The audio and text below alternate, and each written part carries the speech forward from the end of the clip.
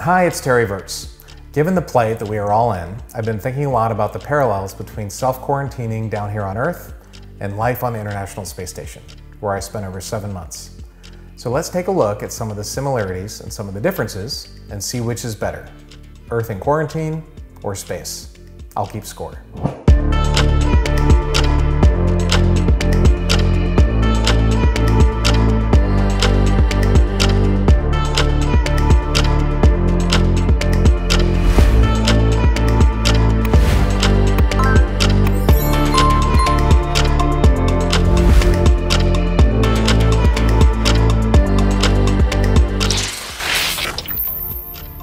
First, and most importantly, let's talk about food.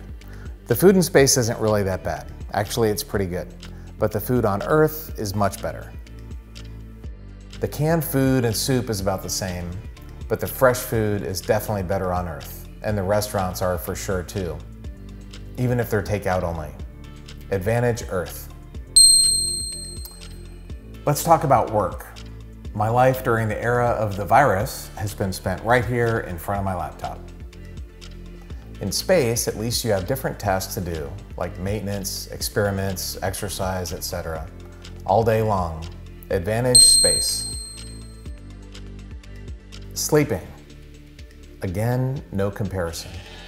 Earth isn't bad, but my sleep in space is the best I've ever had.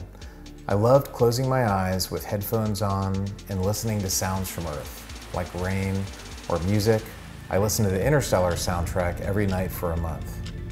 Advantage space. The bathroom. This one's a little bit complicated.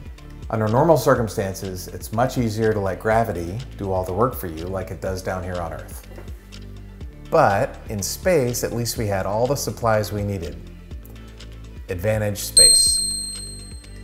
On the space station, Mission Control used to uplink one channel at a time, usually news or sports, whenever we had a good connection with the comm satellites. But down here on Earth, it's definitely better. Advantage Earth. Photography, no contest, even when there's no quarantine.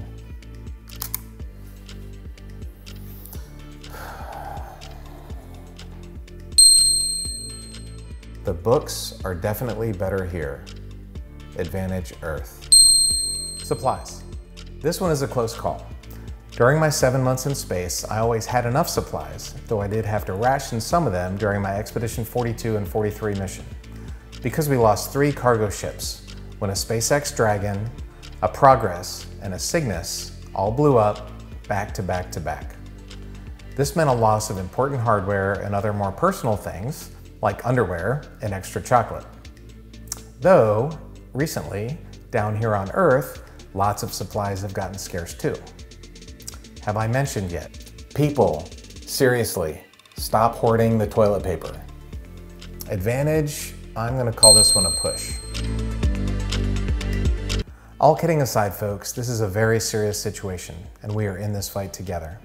This is truly the first time in human history that every person on Earth can come together against a common enemy, the coronavirus. It is time to put aside our differences, stop blaming others, and focus on fighting this thing together. Remember that we are all on the same team, no matter what country you're from. If we remain united, the future for all of humanity will be much brighter than it has ever been before. Good luck and have fun in quarantine.